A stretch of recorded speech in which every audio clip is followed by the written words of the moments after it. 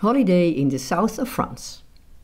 La lavande, une allée avec des platanes, des petites ruelles typiquement provençales, commémoratifs pour les poilus de la Grande Guerre, et bien sûr des croissants et un vissé chez le boulanger.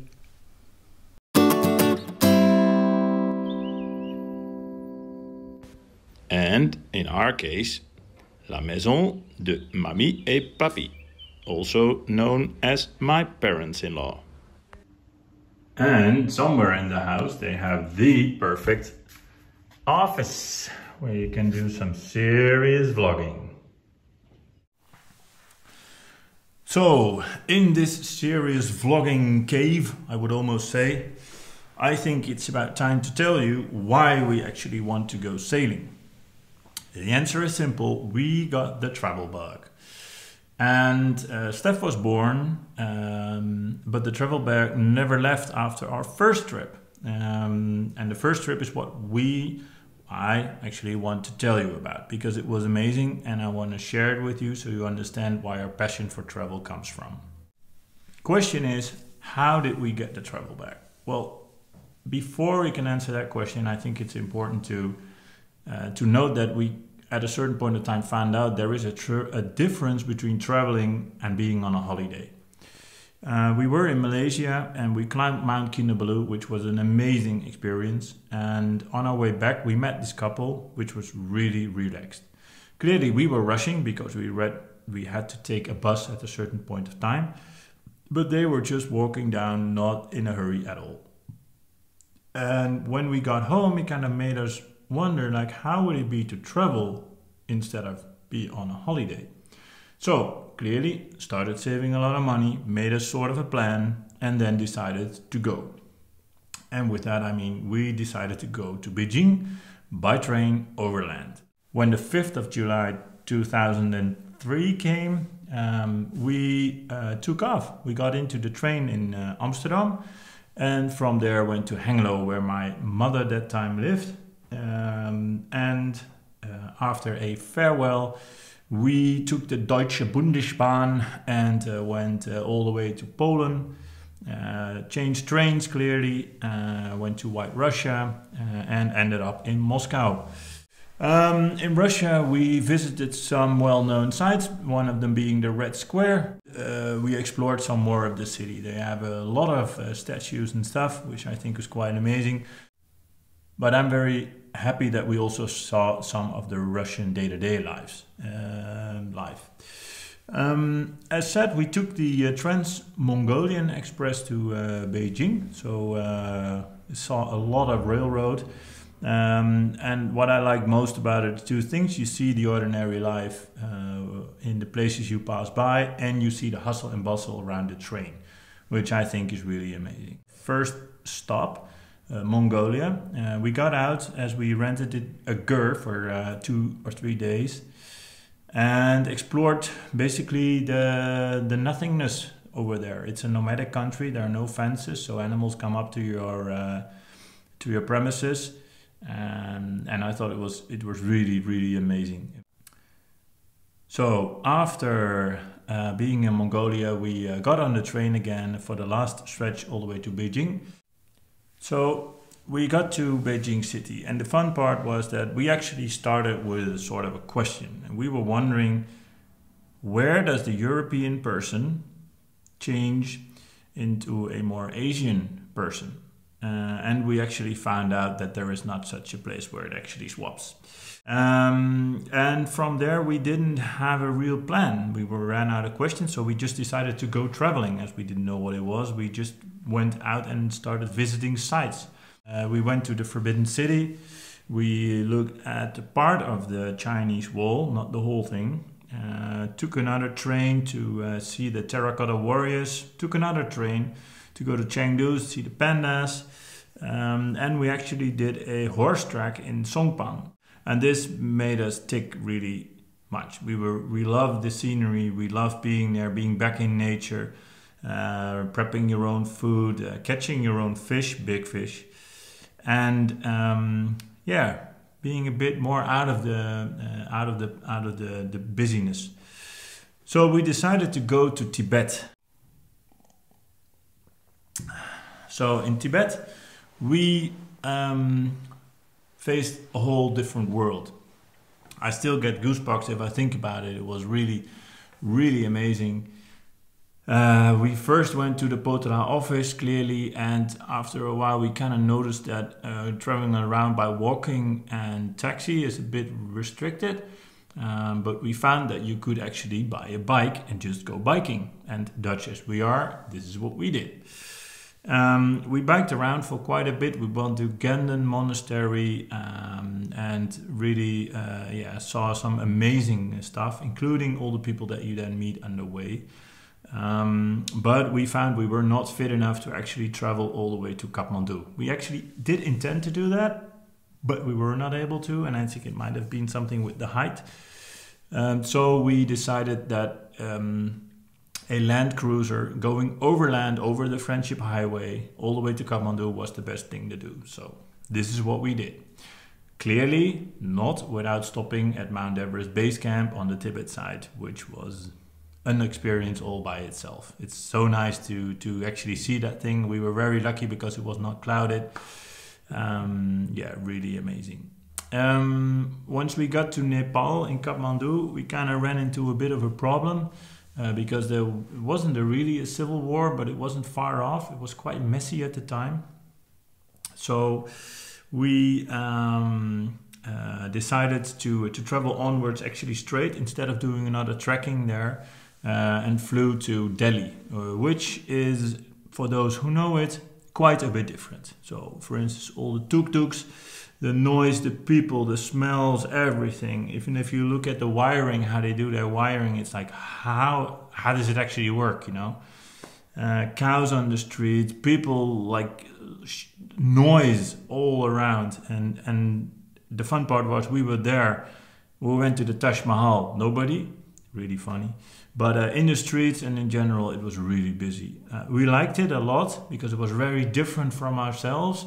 So it kind of confronted us with how we see the world, but it was really intense. And we've been traveling up to that point. We've been seeing sights, we've been doing things, and we kind of realized that actually traveling is not the same as a holiday. So we thought we needed a holiday, and we actually took the train, went all the way to Goa to get some energy and take a break from traveling. Goa, we went to Palolem, where we stayed at the Cozy Nook, a beautiful place with these bamboo houses on the beach and pigs running around and sunsets, and just an amazing place. When we were all energized again in Palolem, we decided to move on to Trivandrum, which is a city in the south, but it's unpronounceable by me. And there we actually used a lot of the material we shot along the way to create our first travel blog for the people that stayed behind. After that was online and a lot of work. We decided to fly to Sri Lanka, where we met in Colombo a bit of a mixture between the Indian and the European culture, which made it a bit more relaxed. We really liked Sri Lanka. It was very easy to travel by train. First went from Colombo to Hikkaduwa, where we tried to do some surfing.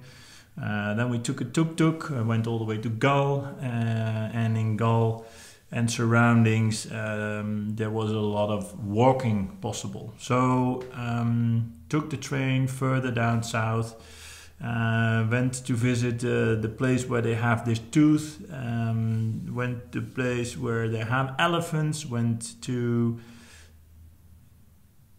Colombo again, and then came basically the highlight. I wouldn't call it the highlight per se, but a highlight that we vividly remember, and it was the Maldives. So before we departed, we were skilled divers. So we were on a diving safari, a boat full of Italian people. So great food and a lot of Nutella. And the only thing we did all day was diving, about 4 or 5 dives a day. And besides that, just sit on deck, mesmerize the beauty of the world around us. and it really made a huge impression. I think it was one of the most vivid memories that at least I have. But all good things come to an end, so we basically had to go back after 9 days and decided to go to Singapore. I think we kind of knew that the end of our trip in Asia was coming, so we did some more well-known sites. In Singapore, clearly went to Raffles, where we drank the cocktail, and decided to do one more dive trip because it was so amazing. So flew to Thailand, where we were on a diving safari again. It wasn't as good, by the way. Sacha got ear problems, so we had to aboard early and decided that Asia was okay for us. So we moved to Paris, Charles de Gaulle, where we actually hit winter. So we went from plus 30-ish to, I don't know what it was, but it was rather cold. First went to the Eiffel Tower, saw the sights from up there, and then went to her parents-in-law to celebrate Christmas. Her parents-in-law actually had a camper van back at the time. We took it to go to my mother in Hengelo, drove it all the way there, and from there said, okay, let's go skiing. So we actually put the snowboard and the skis on the roof, and we drove to Sankt Anton am Arlberg in Oostenrijk, which we had a huge ski and an amazing time. Really, really nice. The camper van actually was a bit cold, being in the snow, but being together made everything good. Oh. Right, can't go skiing all the time because these passes are quite expensive, so we decided to go driving again, and we drove to Italy as we love the food. First went to the northern part of Italy. We went to the place where Romeo and Juliet met up and died or something, I don't know, but at least it was romantic. Drove on to Venice, where we saw the usual sights, and in the end ended up in Florence and finally Rome, where we kind of found out that the van was leaking oil heavily, a bit like the resources we had to do this travel, so we decided it was about time to go back home. And when we delivered the van and I clearly had to wash it, it meant for us the end of our first trip. And going back to Amsterdam, getting our life back on track, being fortunate and blessed that we had Stef, our beautiful and healthy son. We kind of realized that the travel bug was clearly there, and we had to do something with it. There were a couple of lessons from our first trip that we shouldn't repeat. One being, if you go from hostel to hostel, you never have a bit of sort of a home. Living from a backpack is not all that ideal. A backpack in itself is stupid. Take a trolley, really.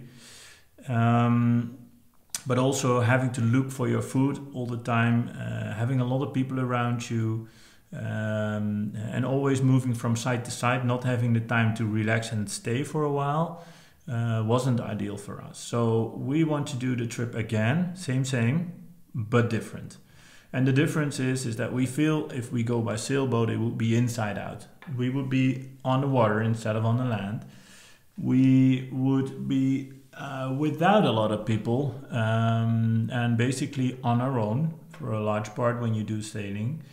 You would have a home, it's a small home, but still, where you can do the cooking and you can feel at home, and you're really free. You can park your boat wherever you want at anchor. So we came up with this idea about 12 years ago, and the first and biggest problem was that none of us actually were able to sail. So that's what we did. We said, how hard can it be to learn how to sail? And thus we decided to learn how to sail. But fortunately, I'm not going to show that right now because it will take too much of your time. It will be a separate video, and if you want to see it, I would say hit that subscribe button, give it a like, and ring the bell. I think that's what all these YouTubers say. It doesn't matter if you have a boat or a house, there's always something to paint. Yes, yes.